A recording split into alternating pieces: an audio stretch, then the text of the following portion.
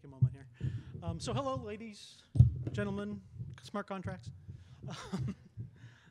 So I'm Dean Tribble. Oh, do I have a clicker here? I do have a clicker. Aha, lovely. I'm Dean Tribble from Agoric, and we are a seed-funded startup company that has been doing smart contract technology since before there were blockchains individually. We just started this company recently. But our goal has always been to enable the entire world economy, not the tens of billions of dollars that are currently interested in smart contracts, but to enable the entire world economy to be able to move onto the decentralized networks and using smart contracts, succeeding at driving tens of trillions of dollars of transactions across the entire diverse kinds of activities that humans engage in. And the goal is to do that safely. So, you know, we're nothing if not ambitious. We obviously can't do that ourselves. We can't do it even with the people in this room or in this conference. Or with this button. Oh, should I point at you or what's the... Aha, there we go. All right, I will point at you. Okay, so yes, it's too big. We need the tens of millions of programmers in the world that currently wake up and go and solve some problem. If we want to decentralize the economy, we need them to be using that technology successfully. Right? And right now, they can't do that. There are a couple of obstacles. The first is hard and long-term and interesting. I don't know if you remember 10, 15 years ago when people made web applications, they had HTML, they had early versions of JavaScript, they had CSS, and you'd kind of glue them together and you could get some amount of event reaction and a little bit of responsiveness and a bit of smarts. But the really slick, really secure, really expressive, responsive, reactive applications that we're used to now on the web are all built with frameworks. That's what we mean by frameworks, is the difference between the UIs you had 15 years ago and Airbnb and those kinds of things now, where they're built using React, Angular, Vue that has direct support for the activities that they engage in. It directly supports menus and data feeds from their system databases. They don't have to cobble it together from items and HTML lists and so forth. And so we need that for all of the programmers that are used to that level of functionality and tool support and error checking and so forth to be able to succeed at taking their current application development and making that be decentralized smart contracts.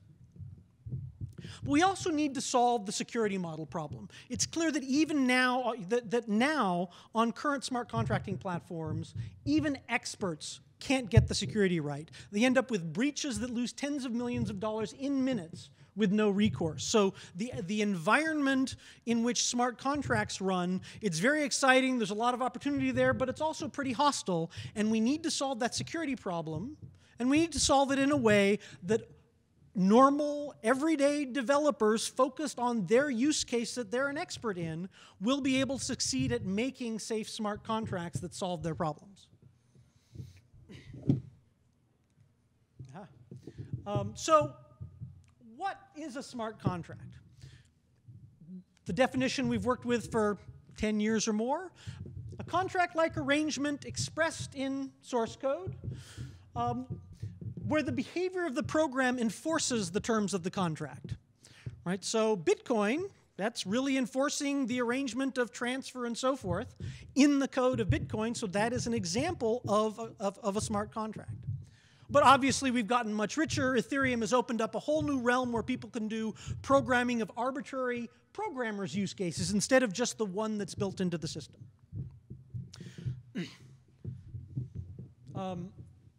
So if I were to write a program, a simple smart contract, that was a ticket to a concert that I'm going to put on, right? And I could write a fairly simple program of that where I'm going to provide tickets and I want to be able to send to people. In the current systems, like Ethereum and based on their security model, in those systems, in order to send you that ticket, in order to give you that ticket, I would have to have your public identity, your address in Ethereum or a public key or some kind of name, and embed that in the smart contract. Right? So that now it knows that of all the people in the world that come to redeem this ticket, you're the one that's allowed to do it. right? And that model, you know, that kind of comes from our use of Windows and Unix and so forth. But what it means is if I gave you a ticket and you wanted to sell it to a friend of yours or give it to a buddy or what have you, you would need permission to change the contents of that smart contract to replace your name with theirs, your identity with theirs, your address with theirs on Ethereum. And that's hard. That requires that for me to provide you a ticket that can do that, I have to do a lot more implementation. Right? I have to support that behavior on your part, and that's more code, more opportunity for bugs, and in particular, it's code that is security sensitive. It's about the security of the system, and bugs there are the things that result in losses. Let's go to the next slide. That model, what we call the identity-based access control. Oh, do I control it? Ah, I control it this time. All right. The identity-based access control model bakes the notion of owner into the contract, impedes transfer, even if it's possible after adding enough epicycles to do that, and prevents dynamic exchange of right. It prevents me from selling it to you, you from turning around and selling it to a friend from building a smart contract that will sell it for a fixed price up until next Saturday, which is effectively, right, a covered call, but it's a new, interesting smart contract that's going to engage in interesting market behavior. It prevents him from taking that smart contract for the covered call and selling it on yet another exchange. So all of that difficulty makes it hard to grow an economy of smart contracts working with each other.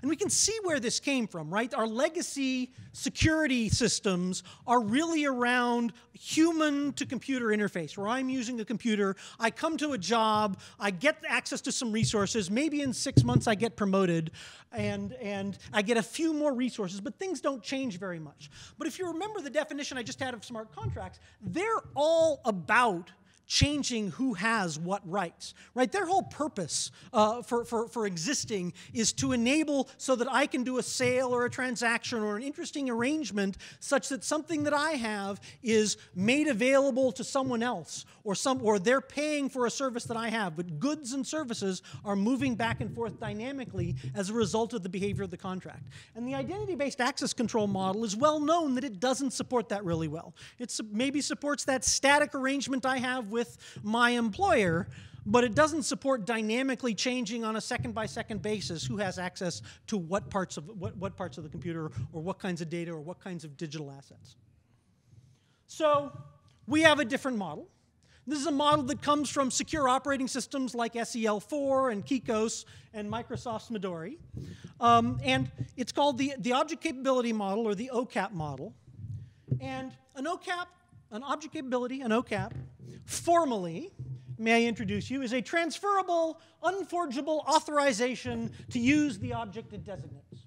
Now, you only need that formal definition if you are building a crypto arrangement to have the same properties, or architecting an operating system that needs to have those properties, so that you can tap into the long history of analysis of security properties of this and how to build composable systems in the abstraction.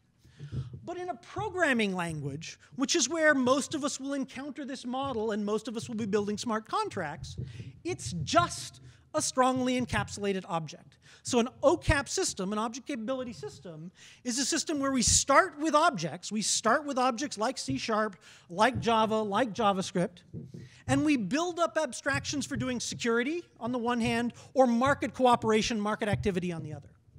And so here I'm going to focus on the market activity, but indeed secure operating systems and secure systems out there have been built with this model multiple times. So let's look at a simple OCAP, a simple object capability. So here, this is JavaScript, but again, it could be any of several languages. We have a make entry and exit counter. For that concert I had, right, I want to be able to count the number of people inside the venue, so it's got a count and entry. I can, click the ticker to say who's come in, and I can click another ticker to say who's gone out. And on the right is using it, where I make a counter for my concert. And if you're familiar with JavaScript, this pattern of counter.countEntry, it's pulling off the method as a new object. That's just a shortcut in JavaScript, but think of it as just another object. And so the model of provisioning rights and authority in the OCAP model is, yeah, entry guard, the guy who I hired, there you are, or the contract, the system, the front-end gatekeeper. I'm just going to say, here, use this object to count entry. And now I have given him access, I have authorized him, and the only thing he can do on my entry system here is increment the number of people that came in. And similarly, I give to the exit guard the count exit so he can decrement the number of people that are still in the venue. And never the twain shall meet. If the guy who's managing the entry gate leaves and hands it off to Jane, Jane picks up that capability, and now she's the one that's able to click that ticker. And so the authority is vested in a bearer instrument. It's something that I can transfer from person to person. So that's a simple example. What does this look like when you're doing a mechanism for market cooperation? Right? A simple ledger, we have for a simple ledger kind of function, we have what are called mints that make currency, that make new currencies, and they produce a purse full of that currency. Right, so those are the operations. I can make a mint with a given name. Given a mint, I can produce a new purse with a certain amount of that currency. With a purse, oh, it shifted from one thing to another, so it wrapped a little. But I can ask for a purse. How much has it got? We'll talk about issuer in a minute. And I can deposit, I'll point to your source purse it wrapped, and I apologize. I can deposit one purse full of that currency into another purse of the same currency. And this is important. Deposit will only work, and this is just a straightforward object pattern written in JavaScript. This is all implemented and running in our playground VAT, our proof of concept system. But that deposit takes, if it gets a purse that is not in the same currency, the deposit fails, because of course you can't deposit apples into a purse full of oranges, right? So it only succeeds if you actually gave me a purse of the currency I'm expecting. So how does that get used? Well, for my concert that I'm putting on, I mint a new currency, which is tickets to the concert. Poof, I got a new currency, right? Now, when I want to, when in some operation in my smart contract for managing this concert, I'm requested a ticket. I mint one token, one unit of this currency, and I return it. And now they have a purse with one concert ticket in it. Obviously, if they were doing bulk orders, I could return them 4 tickets, but that's not what we're doing here. Okay, so I could also just mint a ticket and send it to Carol, right? I've got some API, some economic arrangement, so I invoke her receive ticket function, and now Carol receives, as an argument, simple argument passing in your object-oriented programming language, receives a ticket, okay? Well, this isn't quite what you need for a smart contract and for cooperation here, because remember, these are simple objects, right? There's nothing magic here. It's something that, again, tens of millions of programmers in the world could trivially use this kind of library and do this sort of thing all the time. But what happens with objects when I pass them is I share them. So now Carol has the ticket, but so do I, right? So what do? So now where we get to that issuer that I mentioned.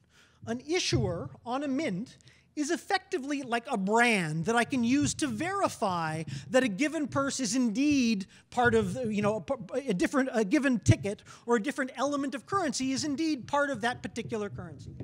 So it has the operation get exclusive is the primary one, where I don't go through the process of say, hey, are you a currency? If so, I'm going to go do this other thing.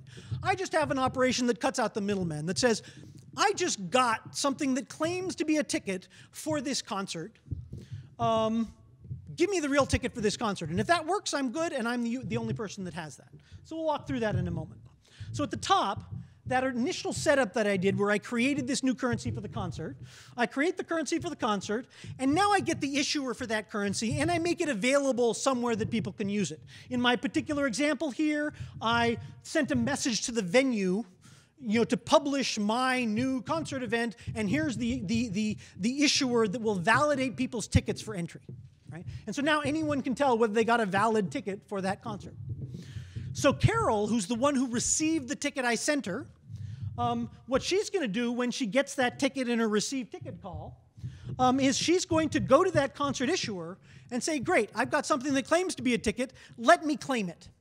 Right? And it's, it's not claiming, it's still a ticket, she could go use it, but it's only alleged. I might have sent her anything. And so by doing the get exclusive from the issuer, she knows that the venue's validator of tickets for the venue will confirm if that's a real ticket. And so what she gets out in ticket is not just confirmation that it is a real ticket for the actual concert, but now she also knows that she's the only holder of it, right? She gets a purse where the original ticket that might have had many people accessing it, many people sharing it, now all of the contents have been transferred to this newly created purse, and so she has exclusive access to those rights, and so she has exclusive access to the ticket for the concert, right? And she has that by construction. She just did that. Now she knows that that's the property that she has. And then, given that she succeeded at that, she will return the payment. If that failed, of course, it throws an error, and she doesn't end up paying me for sending her the ticket. So what did I do on the down below? There's the sample where I sent her ticket. Her response is the payment. I then go and deposit that into my account. That gets the same kind of thing as get exclusive, which the deposit succeeds if and only if it's in the currency I was expecting. It's in the currency of my account, and it will deposit that and transfer that into my account. So now I know I have all the money, and she succeeded at paying me. Okay. Now, that's clearly got some problems. What if she doesn't pay me? She's got the ticket, right? I'm out the ticket. She's able to go to the concert and might not pay me or might not pay me enough or what have you. Well, that's where, remember I said this is low-level programming using objects and just starting to build up to market abstractions that we can use to put together smart contracts. What we really all want is these are the tools to go into building a framework.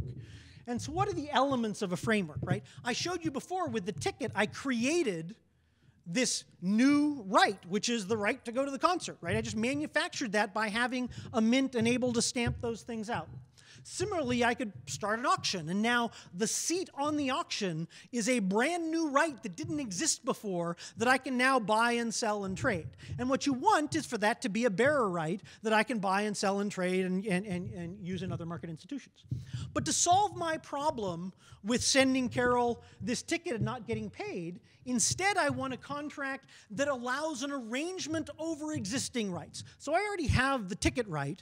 I want to sell it to her through an escrow exchange, right? Because obviously my concert is so precious. Okay, so I want to sell it through an escrow exchange. So I create an escrow contract. I instantiate it by saying, new escrow exchange. And here's my ticket. And that's what I make available to Carol. Carol puts the money in. The escrow exchange is a contract that many people have validated and use in a wide variety of other contracts. And so now when it gets both resources, it does the commit and swap, delivers me the money, delivers Carol the ticket. So now by composition, I'm able to write my participation in the concert. I don't have to worry very hard about how it is that I'm going to manage the money or how I protect myself from people who are going to walk away and take tickets but not pay me, because I just use this other already built contract, plug it into my system, and it will ensure that I only give away the tickets to people who pay, and it will provide my customers assurance that they only pay for tickets that they receive, right? And this allows decentralized exchange of those tickets. The kind of thing where right now you have to do it centralized on a StubHub, now you can do a decentralized kind of thing using this style of framework. Similarly, I mentioned earlier, right, writing a smart contract, another kind of contract that manipulates existing rights, is writing a smart contract that will sell whatever the underlying right is for a fixed price over a period of time. And that can have, one time I write it, one time I sort out all the cancellation and timing and those sorts of things. And now, again, going back to the difference of this security architecture versus an identity-based access control architecture, I don't have to put your name in the covered call. It's just a thing, and I can sell it to you. I can send it to you. I can sell it to you through an escrow exchange agent. I can post it on a new auction that someone built, etc. So I've got this ability to build these market abstractions and then reuse them to build yet more sophisticated market abstractions. Okay, so what we've seen is an example of how one could potentially manipulate rights easily, right? Move them around, share them with each other, make them exclusive, transfer them, and so forth. We're able to straightforwardly create new rights, and especially by default, those new rights that we create are themselves bearer instruments, so they are full participants in the economy. We can build an economy in the same way that our existing economy is businesses layered on businesses, leveraging businesses. We can have contracts built on contracts using other contracts. Right? And so we can build the future economy that we would like the world to move into, and we can empower all of these other developers out there to use this model in any of several languages. Our system, our platform that we're building, is in a secure subset of JavaScript that uses this model so that 20 million programmers would have the ability in the future to write smart contracts. Thank you very much.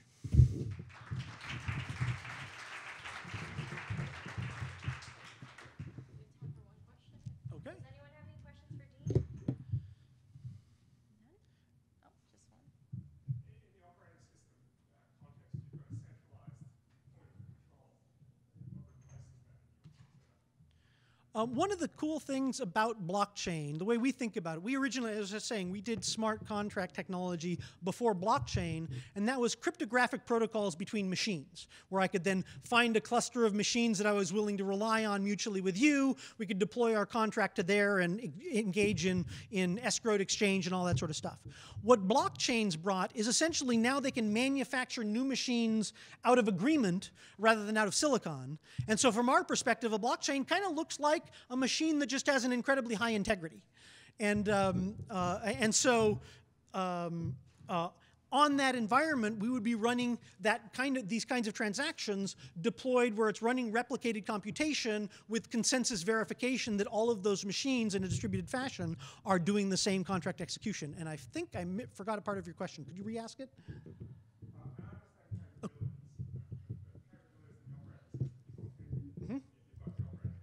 Okay, right. Right. Okay, so the reason I gave that example is because one of the things is, in some sense, the kernel on each machine is executing deterministically, and we verify that they did the same thing, so they're checking each other. But we, for Java, so our semantics are on JavaScript, and so we just completed a collaboration with Salesforce to do the production security kernel that's now deployed, and it's underneath the Salesforce Lightning platform, and it's the kernel of our system, to provide essentially featherweight compartments where we can launch programs, give them very limited authority, and allow them to communicate through that, but strictly according to the object capability principles. And so that's called SES. It's on our site. It's open source. And Salesforce is just one of the companies that are starting to pick it up to use it in Web 2 properties for security. But it is underpinning our model for executing this kind of technology in a smart contract platform. And so that runtime would be running on each of the validators or each of the miners in order to compute the smart contract result. And there's a subset of JavaScript that we can compile called Jessie that we can run on other platforms. We can write implementations in, for example, OCaml for Tezos or EVM.